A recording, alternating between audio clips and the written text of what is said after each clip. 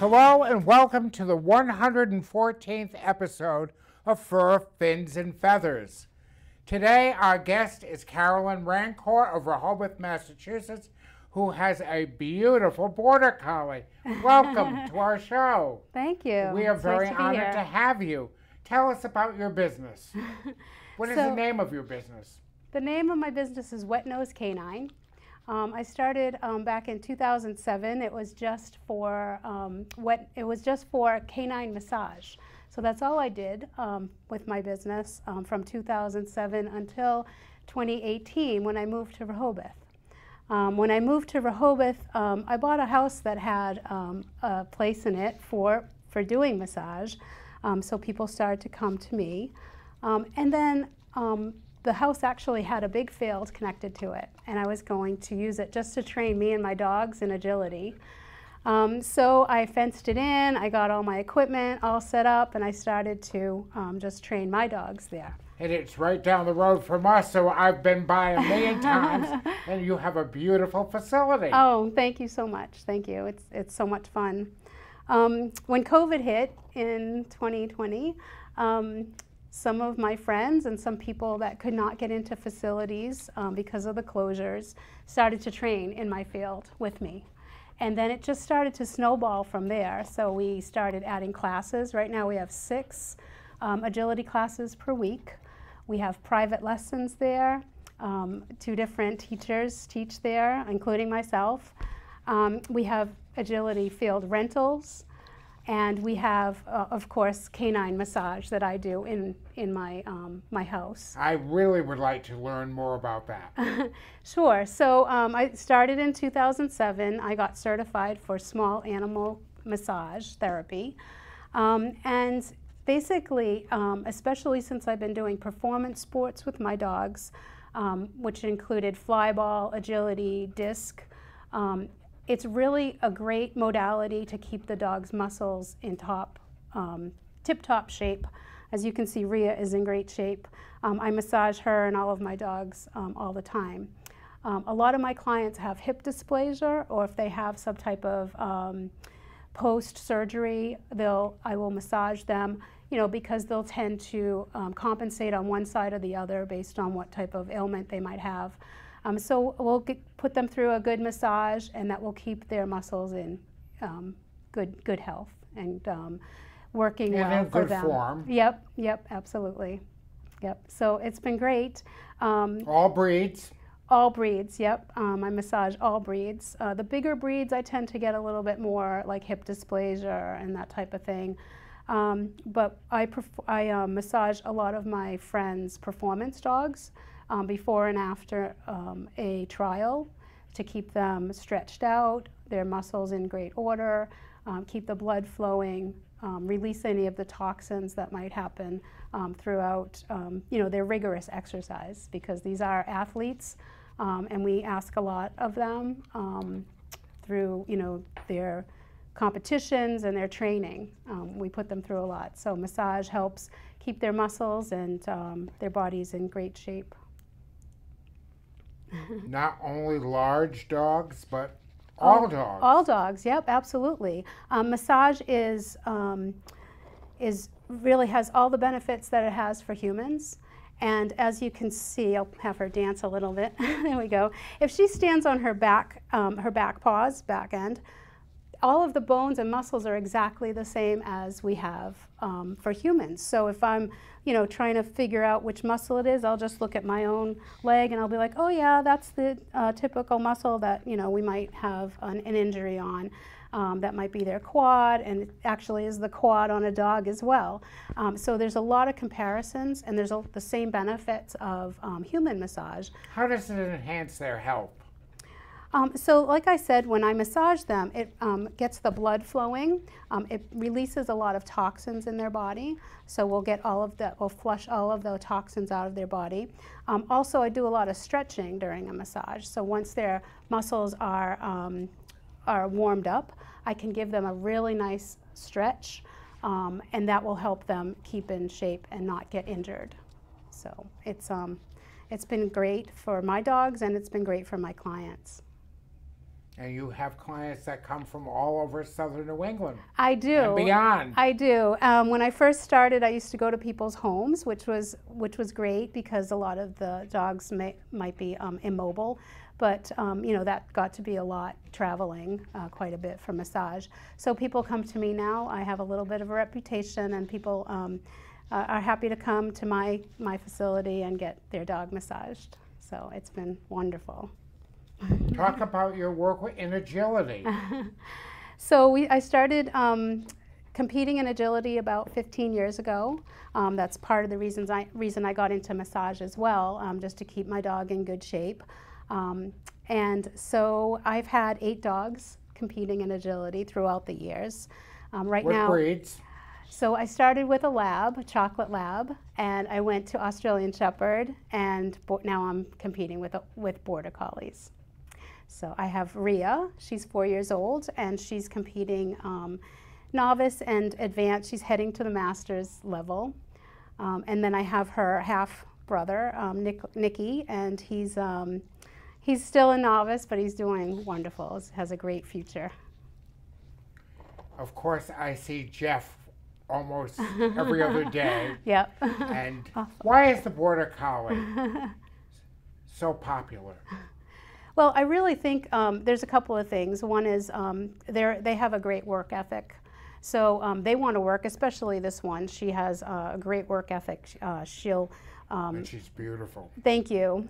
And she'll walk through, you know, a room full of people and dogs, and she doesn't even care about them. She cares about me, and she wants to work. And a lot of that is inherent. They also have the structure for agility. Agility, like I said, is very rigorous on their bodies. So Border Collies are really structured for the, you know, launching over the jumps and coming down easy on some of the jumps and the different contact equipment versus, you know, a bigger dog who might take a little more of a toll on their bodies. So Border Collies are really built for it. What other breeds have you worked with? So I had a pretty... You have a lot of, I've seen you out in the field. You have people come with different breeds from everywhere. Oh, right, yeah, well, agility, you can compete with any breed, actually. Mixed breeds as well. Mixed breeds as well, yep, absolutely. You know, anything from, I have a student that has a big Rottweiler to, you know, a Chihuahua, all different size dogs, all different behaviors, all different temperaments. So really, agility is for everybody and every dog. What are some other performance activities you've done? So we competed in flyball, not with Rhea, but with my other dogs, which was really, really fun. Flyball is a blast. Basically, that's a relay race with 4 dogs on one team and 4 dogs on another team, and you jump over 4 hurdles, hit a box, releases a ball, and they jump back to you. So it's really, really fun. And you're on a team with that. So you have 4 dogs on each team, and then a couple of dogs that are like not spear, I shouldn't say spear, but extra dogs. You know, so we can swap them out if one gets tired. Do you have classes? We don't have yet. classes, not yet for flyball, but it is a lot of fun. And then I've done disc with my dog, so toss and fetch, and there's another sport that allows you to do some disc with some agility in it, which is really fun. Earth dog is really coming up too. Yeah. Dock diving. Right, dock diving. Yep, dock diving is so much fun. Yep, I haven't done that with my dogs yet, but we will.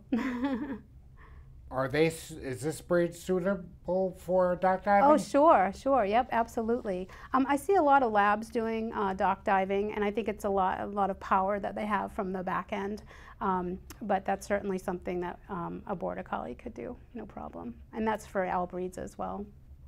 Border Collies are so versatile. I know it, I know. They're wonderful. They are very intelligent, and what I love about them is they keep me guessing all the time. You know, what are they thinking?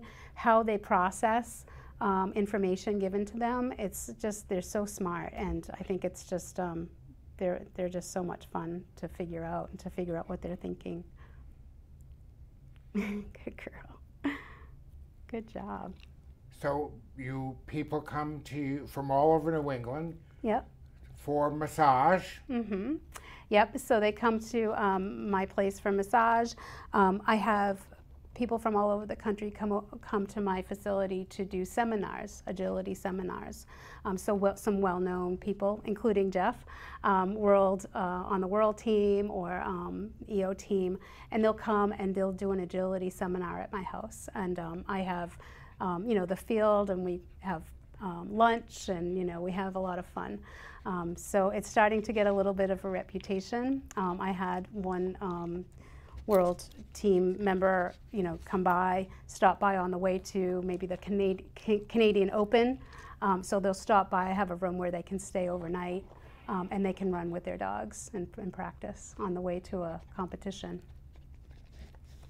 So it's remarkable how you started small and you have really prospered. Right. I mean, part of it was COVID, because people really wanted to. They still wanted to train even though their facilities were closed down. And I happened to have this outdoor field, so everyone just started to come over and play and train their dogs, and then it just kind of snowballed from there. The thing that really fascinates me too is that people are really into performance sports these days. Yep, absolutely. And that's conformation has taken a back turn. It kind of has. I think so too. And it's just so. I think that with the performance sports, people are more open to modalities like massage and chiropractic and acupuncture and that type of thing, and that keeps the dogs a lot more healthy than, I guess, back in the day. When I first started with massage, there wasn't another person that was doing canine massage in the Northeast, and I had traveled out to Seattle to take a hydrotherapy class for dogs. And when I was out there, everyone was kind of, embracing the different modalities for dogs, massage, any type of body work, including chiro, acupuncture, acupressure. But in the Northeast, it hadn't really taken hold.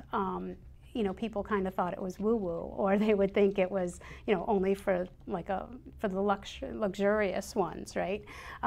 But now it's really starting to take hold, and I think that is helping with performance sports, because now we can keep these dogs in tip-top shape, and then we can run them a little bit harder, train them a little bit longer. I recently saw I saw several videos of people doing dock diving, and it was fun. Yeah. It was very informal. Yep. I remember 42 years ago going to dog shows, and you had to wear a suit and tie. And Right. It has changed so much. Yep, and I think that's another reason why it's grown so much, is that it's just, it's getting to be more of it's a family sport. Yep, accepting for everybody and every dog. Whereas back in confirmation days, it used to they have to be full-bred dogs with papers and all of that, and now they can do pretty much any sport with any breed. And do you have a favorite breed? Border Collie right now, but when I had my Aussie, that was my favorite breed at the time. But I love them all. I mean, I love to teach all of the different ones, because they all have their different personalities, temperaments. What are some of the different breeds you've worked with? So, like I said, I have a Rottweiler now that I love to train, because I didn't know a lot about Rottweilers when she came to me for agility training. So I'm getting to know that personality and that inherent breed information. Lots of Portuguese water dogs these days. I have a lot of those. Labradoodles, some Yorkies. So right across the board, all the different breeds. Ever get any terriers? Yes, we've had some rat terriers, border jacks, mixed. They're actually starting to breed border jacks, so they're half border collie, half Jack Russell Terrier. Not easy to live with, I'm sure, but they're incredible performance dogs. Yeah. Okay. You starving? Portuguese water. I've had them on my show a couple of times. Portuguese water dogs, And yep. they are fascinating. Yep. And they are great workers. Yep, they are. They are. They're wonderful at agility because of that. They want to work, and they're smart. You know, they pick up things really quickly, and they're athletes too. They're pretty well built for agility. And they really they excel in performance. Yep, they really do. Yep, I have a bunch of Portuguese water dogs as students. So, yeah. Good girl. Tell me about her. Her name is. How did you come up with the name Maria? So I'm a big fan of the movie Sound of Music. Ever since I was a child, my mother and my sister and I used to watch Sound of Music sitting on her bed. And back in those days, there was no recordings, right? So it came on once a year, and we'd sit on their bed and watch it. It was a big deal. We'd get popcorn, and so I was always a big fan of that show, that movie. I spent a number of competitions up at the Von Trapp Family Lodge. There's in Stowe, a beautiful area. Yep. There is a woman, actually, Maria from the Trapp Family Lodge, Maria from Sound of Music. Her, it would be her daughter-in-law, would be the woman that would run a lot of the competitions up there. So I spent a lot of time at the Von Trapp Family Lodge. It's a beautiful, beautiful place. Gorgeous facility. Yep, and it was a great place to have a competition. So we've had a few of them up there with the dogs. It was just a beautiful experience. And so I named Maria, Ria, for short, after how do you solve a problem like Maria? So she's 4 years old, and she's amazing. I mean, she does everything I tell her to do. She's a great dog. She's really, like I said, very focused. She has a great work ethic. She'll come out to the field where we train, and if I have a class of intro to agility class where they've never seen the agility equipment, they've never, experienced that environment before, she'll come out, walk right through them, won't look at any dogs, won't look at any humans. She just wants to work. She actually shows off a little bit when she's in a group of other dogs. She's my demo dog, so I'll show all of the newbies, what you can do with your dog once you get training. So, yep, she's great. And I'm sure that some of them have really gotten into it. Oh, yeah, yep. As a matter of fact, we started, since COVID, we started doing classes there, and starting next month, I have about 6 students that are going to start to trial. So that's a pretty good accomplishment. I'm proud of that. And I also have a teacher that works for me at my facility, and she also has a few students that are going to start to trial. So it's only been a couple of years where they came to us at the beginning of, or the middle of COVID, and they've gotten to this point. So pretty proud of that. That's quite an accomplishment. Yeah, I'm pretty proud of them all. And they will be competing Yep. throughout the region. Yes, they're starting to compete actually in the next month or so, and then they have their goals, and they have their aspirations, and we're going to help them go right through it. And Jeff is a wonderful ambassador too. He is. Yep, he's absolutely wonderful. He's always very encouraging and helpful for the new people, and also for us who have been doing it for 15, 20 years. So how can people learn more about agility? Do you let people come to see your facility? Yeah, so we have the classes every week, and I'll let people sit in and watch. If someone is really interested, I'll refer them to a trial, to go to a trial, watch it, maybe volunteer. That's a really great way to learn about agility. Are you hungry? So I always encourage people to do that, but they can certainly come to my facility, watch a class, watch us train. I always have like kind of an open door policy because I was there once myself where, you know, I didn't know what was going on, and it was great when you find someone like Jeff that, you know, just brings you into the sport and says, hey, come see what we're doing. This is fun. So. And he is a marvelous person to provide an introduction. Mm-hmm. Yep, absolutely. Yep. So what other things do you do within the sport? So I will bring my booth sometimes. So for this weekend, we're going to be down in North Kingstown trialing with Rhea, and I'm going to bring my booth. Basically, I've just put out a mat and I do massages for the dogs that are performing that weekend. So before and after their run, they might have me massage their dog. I'll do some stretching at the beginning. It's kind of like a massage that will get their blood flowing, get them stretched out for the run. Does it increase their longevity? It certainly does. In my opinion, it does. Because really, if they have injury, injury takes a lot of big toll on them. So if we can prevent the injury by either you know, keeping their muscles in great shape, or you know, any type of acupuncture or acupressure, making sure that we you know, have my hands on my dogs all the time to feel any types of lumps or any tightness. I'm constantly touching them. So I think it's really important. A lot of people that have dogs don't even go over their bodies. You know, they feed them from the face and that's it. And they never really go and feel their legs, give them stretches and things like that. And Jeff is really diligent about that.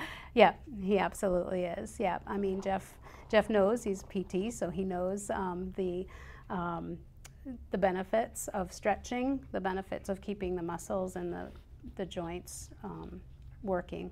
A great physical therapist. Yeah, yeah. Are you still hungry? So what is their longevity for a Border Collie? So their average lifespan is about 13, 14 years. You know, depending on their heritage, I guess you'd say, their lines. But I would say that's about right. The bigger the dog, typically, the shorter the lifespan. I've seen them working at a sheep trial in Ireland. Mm-hmm. Amazing. Yep. Herding is an amazing sport. I haven't done herding with my dogs, but it's very difficult, and it's pretty amazing how they can do that. I've competed with a dog. My Australian Shepherd was 12 when he stopped competing. So, and I know of dogs that are 14 still competing in agility, Border Collies. So they can go quite long as long as we keep them in shape with massage and good food, supplements, and good food. Yep, absolutely. So we make sure we treat our dogs, you know, like we would treat ourselves. If we have supplements to keep our joints nice and fluid, and making sure they're getting really good nutrition. Rest, of course. Border Collies don't like to rest or sleep. They would rather work and play.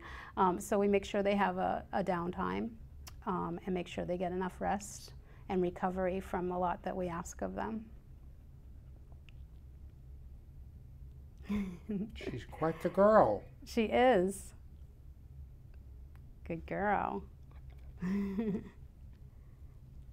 She's a really good girl. Can you sit? Oh, down. Good girl. Awesome. How do you train her? Let's say, how old was she when she came as a puppy?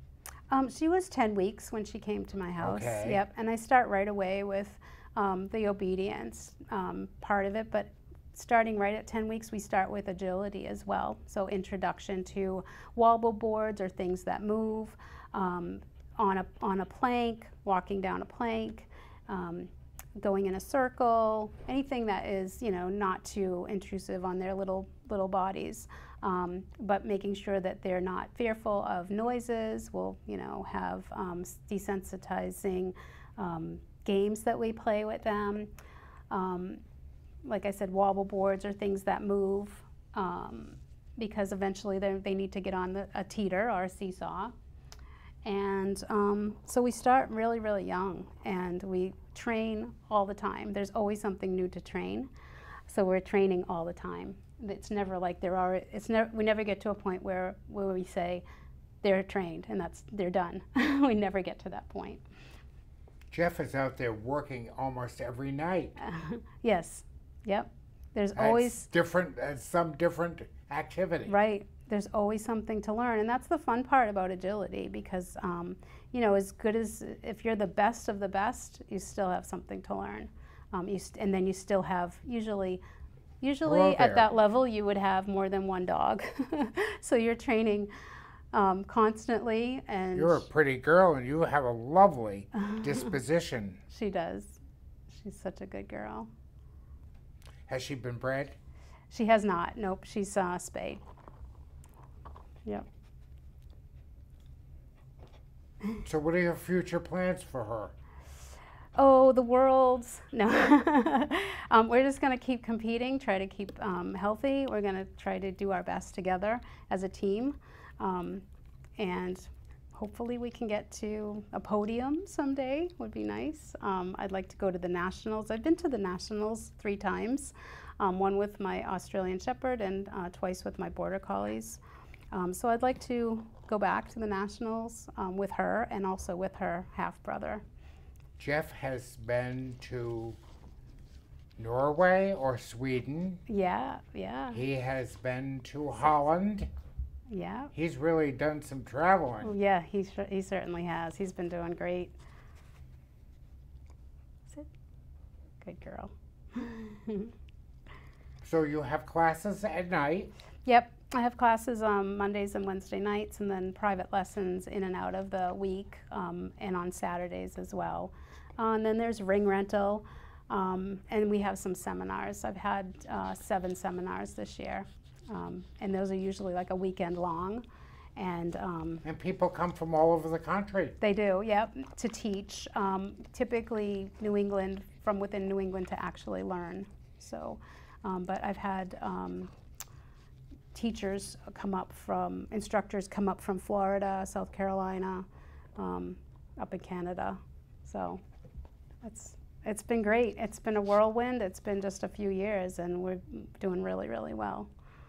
So I'm excited about it. I'm excited about the futures at Wet Nose Canine, and I'm excited about the future of this dog, as well as my other little guy, Nicky.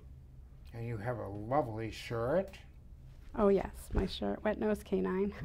Very nice. It was a pleasure having you. Thank you. It was my pleasure. You're right down the street. We're gonna, as I said to Jeff this morning, drop by anytime. I says, we've got to have her again. Definitely, drop by anytime. I've really enjoyed. This was our 114th. That's amazing for me. Wow. 114 wow. episodes. That's great. That's great. And congratulations. All over the country. And very popular in England, in Ireland, and Scandinavia. Really? That's fabulous. I even had someone write to me the other day from China. Really? He saw it on YouTube. That's so cool. And he said to me, he said, we have nothing in China about pets.